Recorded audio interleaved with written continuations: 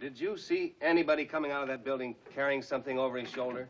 Like a large bundle? I didn't see anything like that. I'll take over, Casey. She says she didn't notice anyone Never carrying mind.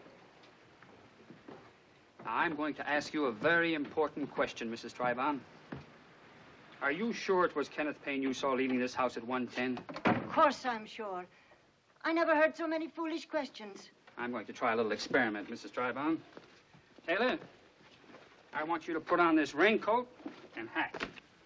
What for? Put adhesive tape under his eyes, somebody, to match Payne's description. Oh, no, wait a second. What's all this for? Now, don't act dumb, Taylor. It won't get you anywhere.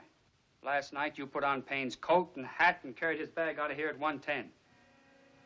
After you'd killed him and stuck his body away somewhere. You want to come clean now, Jiggs? Well, I told you the truth. Then put the coat on. Don't do it, Dad. They have no right to ask you to do that. No, I won't. I ain't going in for any of these monkey shines. All right. Dixon, you're about his build. Put the hat and coat on.